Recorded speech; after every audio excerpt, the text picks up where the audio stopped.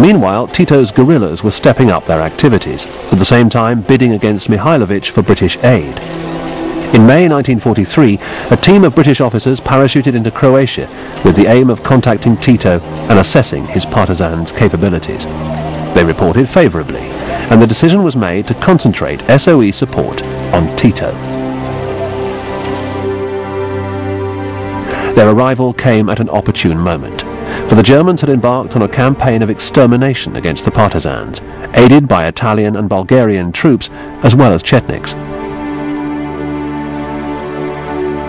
This was the fifth and most aggressive anti-guerrilla operation, and the British officers found themselves, with Tito's headquarters, as fugitives in the wild Croatian mountain fastnesses. Chased into Montenegro in June, the partisans and their British advisors had to fight their way out of a huge trap, losing 8,000 partisans, men and women, in the process.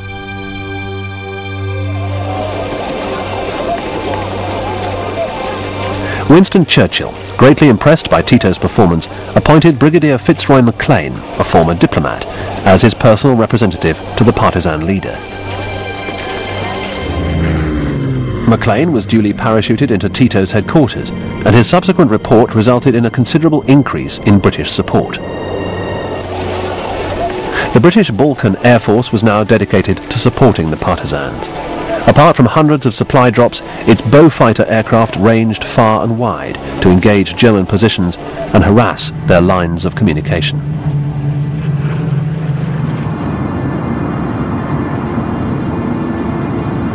From the island of Vis, Tito went to Moscow for an audience with Stalin. Amongst subjects discussed was the delicate matter of the entry of Soviet forces into Yugoslavia, for which Tito, possibly tongue-in-cheek, granted permission on Stalin's promise, which curiously was kept, that the Soviet forces would be withdrawn as soon as they were no longer required for military purposes.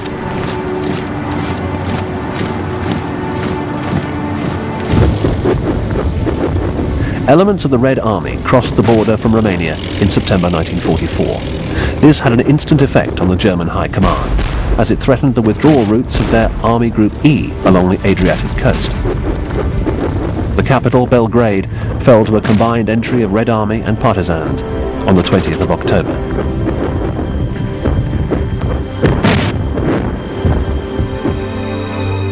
Up in the hills of Slavonia, in eastern Croatia, a party of British liaison officers watched developments with interest as winter drew in. Their aim in life was to impede the passage of Army Group E. Captain Maurice Sutcliffe of the Royal Irish Fusiliers kept watch on the road and rail links between Belgrade and Zagreb. His instructions were to arrange supply drops and help escaping aircrew and former prisoners of war, and gather intelligence, identify targets for airstrikes, and generally help the partisans. This partisan group had rich pickings on this vital communication route, and their saboteur partisans, the Divițante, made the most of it, armed with explosive coal, an SOE nasty, which was placed in the railway coal yard stacks. Their elimination became a matter of urgency for the German High Command.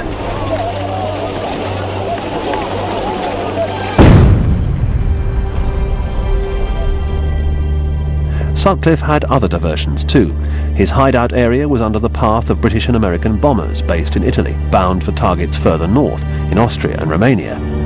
A number of these were shot down over Yugoslavia by fighters or ground fire, and those of their crews who bailed out found themselves adding to the strength of partisan groups. Sutcliffe's was augmented in November 1944 by the crew of a Wellington bomber.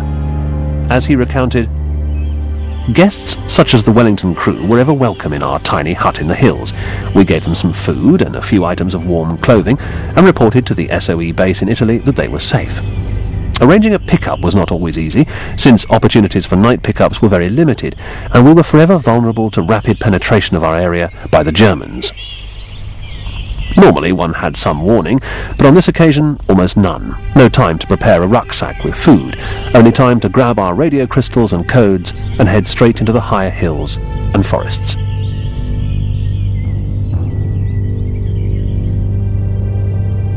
The Wellington crew had no warm clothing, only battle dress.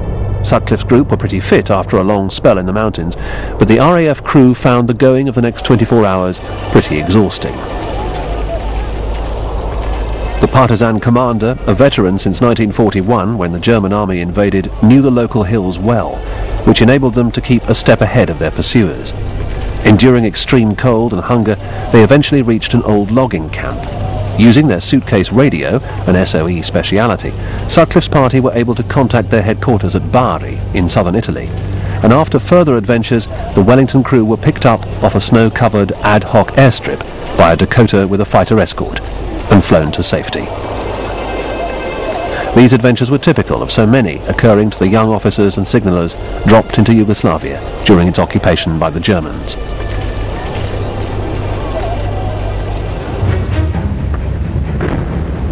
By the end of October 1944, most of Hungary was in Russian hands. The hapless Horthy was a captive of the Germans, and at the end of the year, Budapest was under siege. The German garrison was under Hitler's orders to fight to the end, for its early capture would allow the Russians to pour across the Hungarian plain and on into Vienna.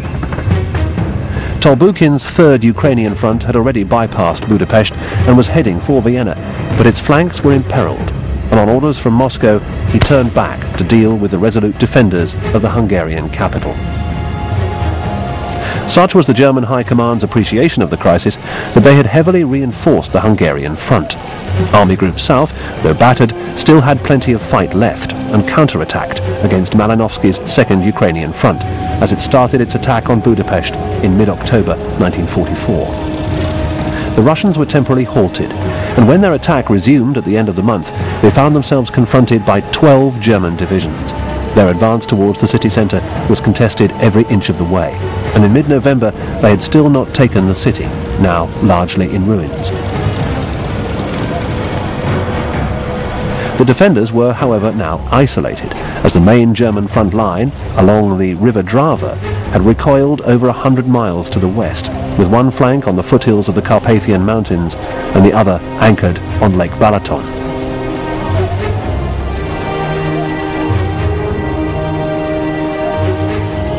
The siege of Budapest continued into the new year.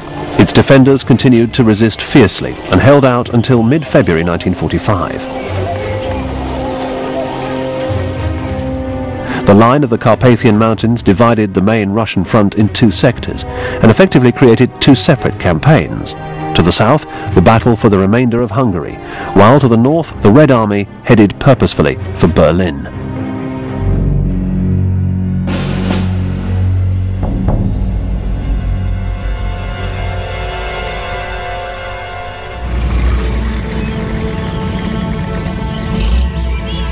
As in Yugoslavia, SOE had sent British liaison officers into Greece early in the German occupation. Indeed, some British soldiers, cut off from their units in the retreat of 1941, spent the entire war among the Greek and Cretan partisans. The liaison officers had to be prepared for almost anything once they were parachuted into occupied Greece.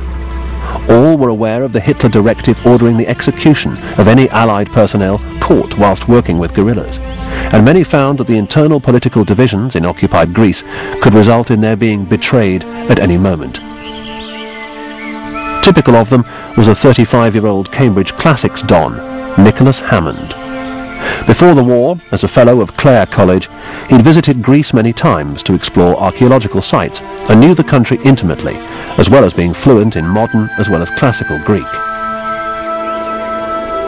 Hammond's linguistic skills, as well as his knowledge of Greece and Albania, were duly recognised, and after what he described as minimal training in the use of explosives, he was sent to Athens in midsummer 1940 with the aim of raising a rebellion against the Italians in Albania. The Greek authorities promptly expelled him, and he went on to Palestine, where he trained a motley band of Greek dissidents, mostly communists, in the arts of demolition and sabotage. In October 1940, Mussolini's ultimatum to Greece led to invasion, and Hammond returned to Greece and continued to train Greek recruits. The arrival of the Germans early in April 1941 in support of the flagging Italian invasion turned the scales decisively. The Greek army was outflanked and laid down its arms 2 weeks later. When the British and Empire forces were forced from the mainland, then Crete